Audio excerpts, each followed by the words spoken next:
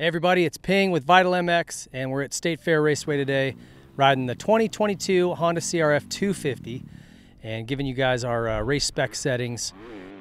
This is my first time on the bike, so I was really excited for today. I didn't get to make the intro trip up to Oregon, so excited to ride this thing. And just my initial impression on the bike, a couple things hit me just right away. The first jump I landed off of, I just was like, ooh, that's good suspension. Like, it just has that really progressive, plush, but the right amount of progressive firmness built into it where it just feels really solid and stable.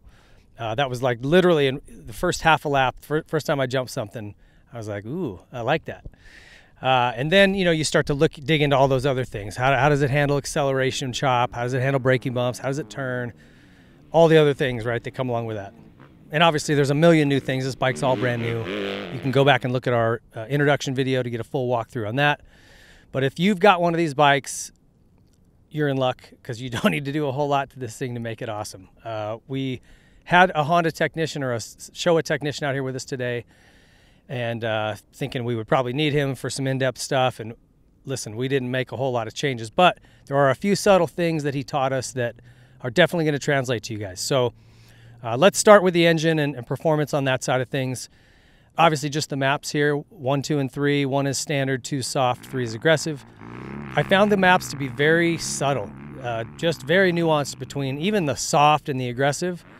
I'm kind of bouncing back and forth going, I don't know, man, not a whole lot of difference. So I ended up on the aggressive just because I don't feel like at any time it's too abrupt. So my recommendation, I think everybody's going to like that aggressive map for the most part. But play with them, get comfortable with them. What's nice is if you go to someone that's got a tuner, they can build some different maps into those, at least a couple, and give you some more significant change options. Everything else in the engine it's a no-brainer. The gearing is just right, and they made some changes internally to the primary drive gear that kind of replicates what they did on their factory bike last year, and basically brings the gear ratios together. Second and third are tighter. And so before, where you had to kind of rev second out to get third to pull, now it's just a nice easy jump from one gear to the next. So everybody's going to appreciate that, right? But there's not a lot of adjustment in terms of that. I think the stock gearing's really good. Nothing to mess with there. So it really comes down to setup and chassis.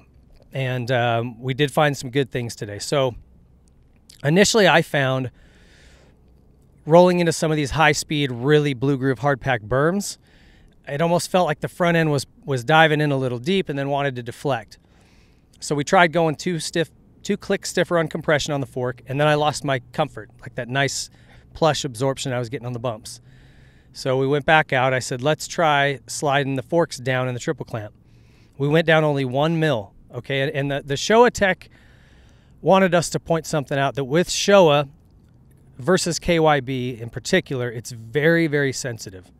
So if on a KYB setting you would go maybe 2 or 3 clicks, just go 1 with Showa stuff. It's super sensitive to change, and you'll notice a very, very small change. I mean, he told me he wanted to drop the forks 1 mil, and I was like, oh, we're gonna be here all day, trying to get somewhere. But that 1 mil made a huge difference. It kept the fork the front end a little taller, so I didn't have that divey feel in the turns.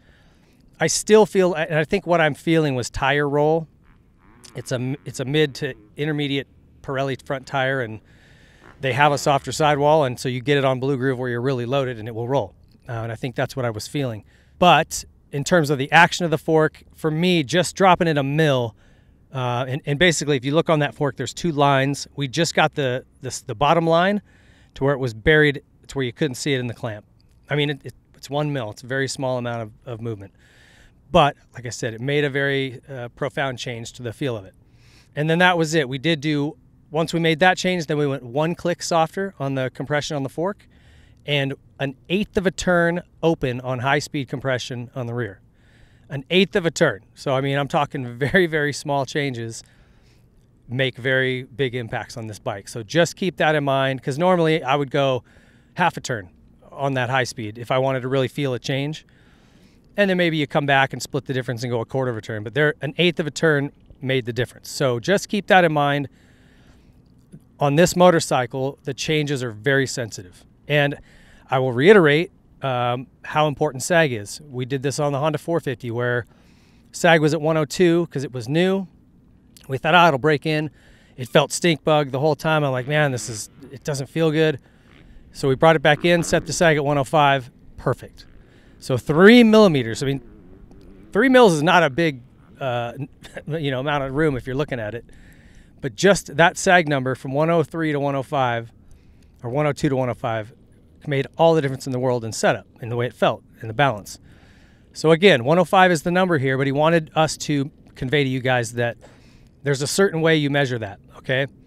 He wants you to sit a little bit further back on this motorcycle. So if you're looking at the Honda logoing on the seat, he wants your butt to be back to where it's right in between the H and the O. That's where the back of your butt should be. That's just the balance point where they want you for this thing. Normally I would sit a little bit further up towards the front in the pocket. He kept pulling me back, and I thought it was strange, and he goes, this is where you need to be on this bike to set the sag right. So that's something that I thought was big because it's different. And then again, where you run your tape measure from the back of the swing arm, and again, we've got video to show you here, up behind the side number plate, there's a little kind of a plastic stub that sticks out that stops it. And it's made for a tape measure to come through there. There's a very specific place they want you to measure from. So 105 from the back of that swing arm to that spot on the side plate.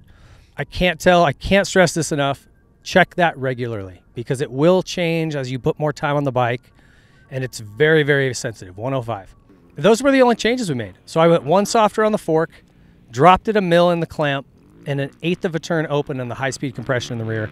And I got really, really comfortable with it. This thing will lay into a turn. It stays nice and settled.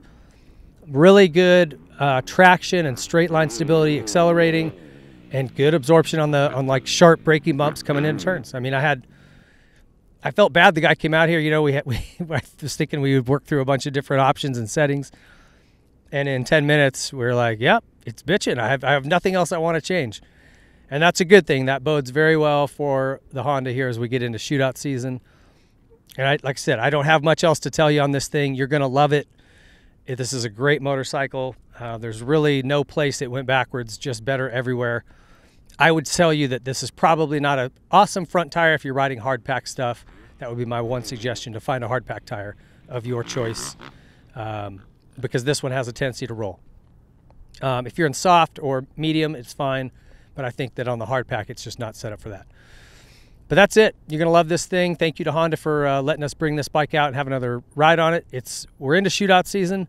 You're going to probably see our 450 shootout coming out later this week or next, and then the 250 will follow. So stay tuned. It is going to be a battle, and I think this Honda is going to be up near the pointy end. So it'll be fun to watch that. Thanks, guys, for watching.